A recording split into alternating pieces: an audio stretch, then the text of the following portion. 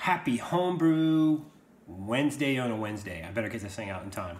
So, had a very awesome surprise. Kind of a surprise. I kind of knew it was coming, but I had a awesome package show up on my door today from none other than this dude here. Look at that. Look at that bottle cap label. I have to find out where you're doing your work, Mr. Wreck Brewery, because it says prepare to be wrecked. This is from Matthew. He's down in South Carolina. His brewery is called Wreck Brewery. I will make sure I put his URL in the comment section. So please go check his page out. He just relocated down to South Carolina. He's got a lot of cool brews going. One that I commented on one of his videos, the Mango Cream Ale. He sent me today. I got 4 beers. I got a coffee brown, the Mango Cream, this Bee Limey, which I'm gonna drink here on the Homebrew Wednesday, and then he sent me his version of Dropkick Nate. His Dropkick Nate, I think, was the only one that was post water chemistry before he checked out his water chemistry and did certain mineral content. So I think it's this one, the Bee Limey, the coffee brown, or the coffee brown, and the Mango Cream are all pre-treated, and then once he finally got his water tested, I think he kind of adjusted the minerals based on the report. So anyway, I'll keep that in mind. He said this one was interesting, so I like interesting, so we're gonna check this out. So let's get into this. Nice big hiss. Now this is a lime pilsner. Don't need to know anything about the beer other than, like you said, it was pre-water chemistry treatment. So just looking at it, not much of a head on this one. I know it's carbonated because I heard the hiss come out of it, and it looks kind of like a wheat. Looks kind of like a wheat ale. It's got that kind of haze to it. There's no floaters or anything in it. He's got lime in here. I don't know if he used lime pulp or he put it in like a dry lime or dry hop lime, or if he used lime juice in it. Don't really know anything about that, but let's go in for a smell. I certainly get the lime. It smells like those little plastic green limes that you get that you take and you squeeze into lime juice. That's what I get off this. Also kind of reminds me of like a lime Gatorade smell. Anyway, yep, got the lime, brother. All right, cheers. Cheers, Matt.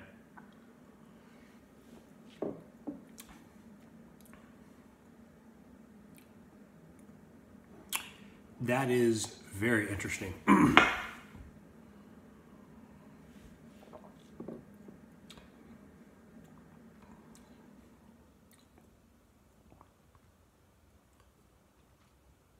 I remember this from, so Matt has been in a couple of SJ Pours. I think we used to be in the same, same hub. And so I've tasted his beers once or twice. I don't know if it was twice. I think maybe once. And I can recognize that character. What I remember from Matt's beers, they are very cleanly fermented. There's like no off flavors or fermenting off flavors or smells or anything like that.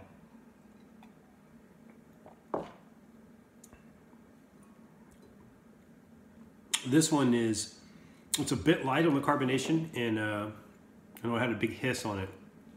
I'm not sure if it's whatever the lime ingredient was that caused the head to go down.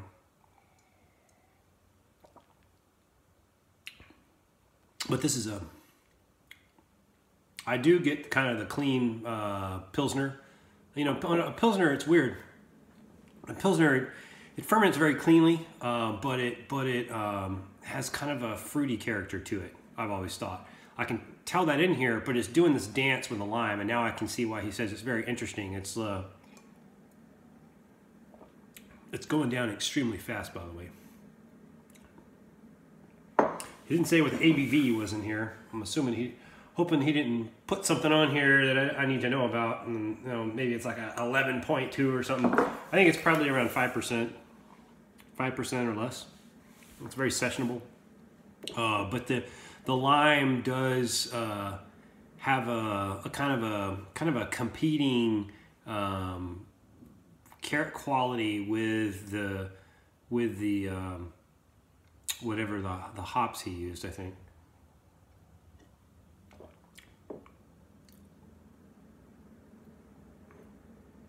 Yeah, you can. It's kind of, you know, it reminds me of it's a critique that I got back on my tart vanilla brown that I called the Deliverance that I submitted to the Midwinter Minnesota competition or Midwinter Minnesota. Yeah. No, Midwinter Minnesota, Milwaukee. Wrong state. They said that the sourness with the brown was kind of a competing flavor. I can kind of get that with this. This is very, very drinkable. The smell is freaking killer. It's I would really like to try maybe a toned down version of this lime character with an IPA. I think that would be really wicked good.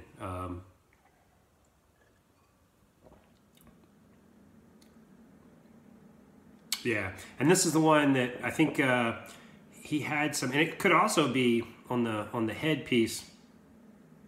It could be because it's kind of before he, you know, had tested his water and realized that there was some things out of whack, and he had to go do some chemical adjustments. So I think he had it figured out for the DKN. But dude, this is a good beer. It's super sessionable, man. This is like a summer beer here. I think you got to kind of work out something with the hops and the lime a little bit. Maybe do just a slight bittering and no finishing hops. If it's the hops that's doing the competing with the lime. And I would like to know what you did to get the lime character, Matt. If you could throw that in the comments. But anyway, I got three more beers, and look at this dude's. Look at his artwork, man. He's got awesome labels. He's got really awesome bottle caps. And I need to know where you got your bottle caps done because they are freaking cool. I'm out of my bottle caps, so I need to order some new ones. And I like your version better than whatever the company was that I used. So let me know. Okay, so again, thanks for the beers, Matt. I'm gonna knock through these, and I'm gonna do a little side by side with your because I have one or two DKNs left that I brewed, and it'd be interesting to see our different takes on the DKN. So I'll do that as well. And I'm gonna have some beers coming back your way. This is the first beer mail I've gotten in a long time.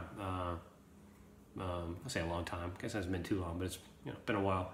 All right, so brewing wise, I just want to say it's been a while since I brewed old school double IPA. I think Tony Yates might be brewing that if he gets to it. Send him up the recipe, and if anybody else wants a recipe, just let me know. I'm not keeping it secret or anything. I did change the recipe. I think I changed it. I lowered the caramel. I used to do 3 pounds of caramel 10. I changed that to 1 pound of caramel 30. And the version that I just brewed, I did the dry hops. Let's see, I went from 1074 down to 1011. So it's going to be an 8.3%, I believe, if that's right. 8.3, 8.2, something like that. Which is a little bit lower than what old school is normally 8.7. So it's going to be a little bit lower alcohol content. And the color is quite a bit lighter. And I cracked it open once it fermented out, and I threw the dry hops in.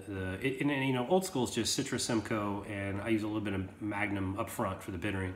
I used to do Citra Simcoe, a 1/4 ounce, like every 5 or 10 minutes, all the way through the boil until the very end. Then I would throw in some Columbus at the end. I changed that up. That was like one of the first versions of old school. But I changed it up, and now I do I really like using Magnum because it's such a clean bittering hop. And I use about, I don't know what, an ounce of Magnum or something like that up front, and then I use the Simcoe and Citra, and I went to go dry hop it the other day. I did my gravity sample, and the smell, the aroma coming out of that bucket is incredible, and the sample tasted amazing. I mean, best version of Old School I have ever done. I might have to rename it. It's quite a bit different in a good way. Much more. I've always had this kind of super malty, and maybe it's because I changed up the malt bill a little bit. The hops are really shining through, and I'm expecting great things out of it. So it's going to be a lot lighter. I'll see if I clarify it, or I think I will. But it's going to be a super beer. I'm really, really excited. I'm glad I decided to brew it. Still got the double. It's drinking really nicely. Yeah. So, and the English Bitter's drinking. That's a great baseball beer. That's become my baseball beer, is English Bitter, because it's kind of a nice. It's 5% even. This version of Punch and Judy, and it drinks really well watching sports. So, had a great night last night watching the Capitals and the Nats.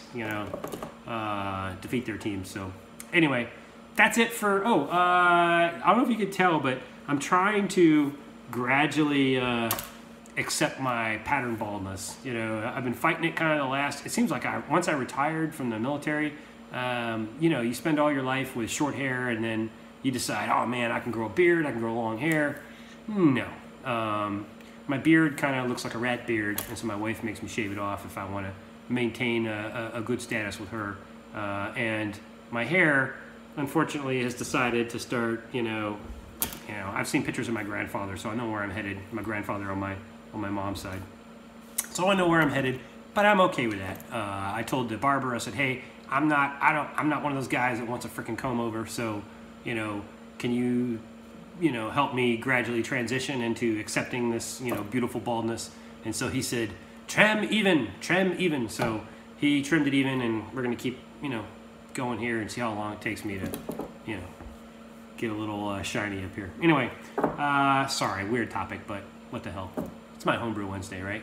Hey, Matt, thanks again. Remember, go check out Rec Brewery. Not a whole lot of brewing stuff going on. I finished my brew, just letting it ferment, and we got a party coming up this weekend for my daughter's soccer team, so a lot of the beer taps behind this camera will be getting a workout, so I'll have an opportunity to brew and replace some more. So anyway, hey, have yourself a happy homebrew like I do, and have a very, very happy Homebrew Wednesday. Cheers. Blimey.